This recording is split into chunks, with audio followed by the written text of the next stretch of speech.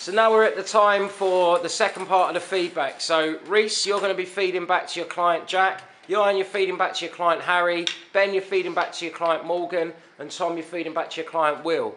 So now it's a contrasting individual. So obviously we know that the data is different to what you collected yesterday.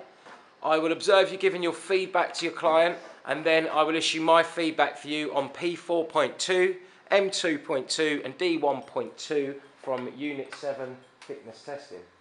Off you go, guys.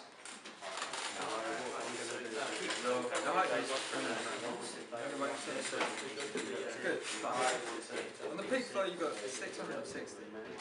That's good. Your blood pressure was normal, nothing worrying. Normal 168. Heart rate was 79. Fat percentage was actually in the category of 15.1,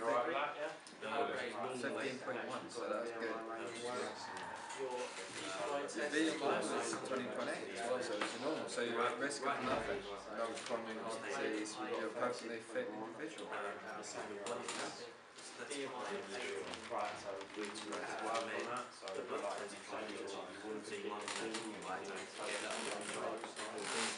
How do they improve future performance? Well, you can improve. You're in the fitness category. You're very good. How can they get reduction in resting heart rate? How can they normalise blood pressure if it's low or normalise it if it's high? How can they improve their peak flow scores? You obviously do it. Very impressive.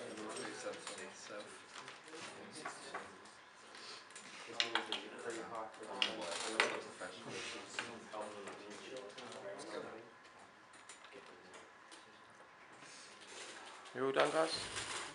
Tom, are you done? Okay, so Ieuan, you've done it for your contrasting client. So this one was more of normative data. Yesterday you had people with low blood pressure and low peak flow scores. Key thing to remember is for the criteria you did have to still improve future performance, which is why I asked that question about how can you improve their performance, but then I heard you start talking about programming to improve, aerobic programming to improve the performance on a lot of those scores, so well done. Tom, excellent feedback. What was your contrasting client though today? You don't say it out, I'll read it off of the sheets. So normalised blood pressure, whereas yesterday it was low, peak flow was fine, so it was just those two scores there.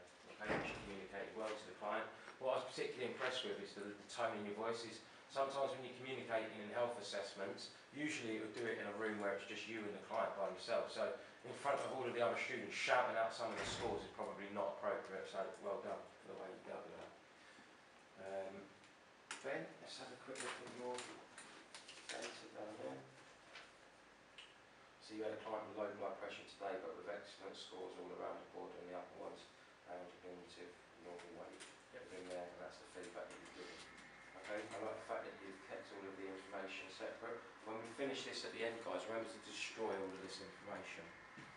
So you've got somebody with a low score there, pretty much optimal there, slightly high there, fine there, a little bit low there, and that one was just a little bit inconsistent readings on there, so you've definitely got them.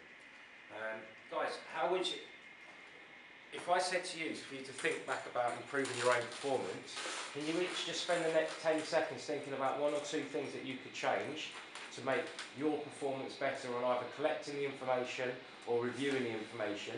Think back to lesson 1 this morning about the skills that we said are required to carry out these jobs or to carry out some of these procedures. Have a little think.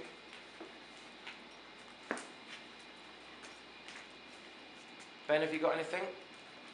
I think when I was just saying what we were doing, I think I could have been a bit clearer and maybe give a bit of a demo on like the height and that. Oh, so like explaining the procedure sort of thing. Okay, that's absolutely fine. It's good to have areas of improvement. We all have them. Tom, any for you? I should have explained more in detail, like what each piece of equipment did and what it would test. Okay, yeah, that's another one. Ieuan, for yourself? I probably could have reviewed it in a more better manner. Okay, so certainly if you all want to think the areas or how for the client can improve performance, even if they've got good scores. And Reese, for yourself? Just knowing the normative data so then I can give that more confidence. Yeah, and you can always put that normative data into a pack, like we discussed in lesson 1 this morning. Okay guys, so Ben, Reese, Ieuan and Tom, you've now fully achieved that assessment method. So that's P3 fully complete, P4 fully complete, M2 fully complete and D1 fully complete for fitness testing. And I'll upload that for you to the relative assignment. My feedback is in the videos as well. So there'll be links to all of the folders for you in the Google Drive. Okay? Well done guys.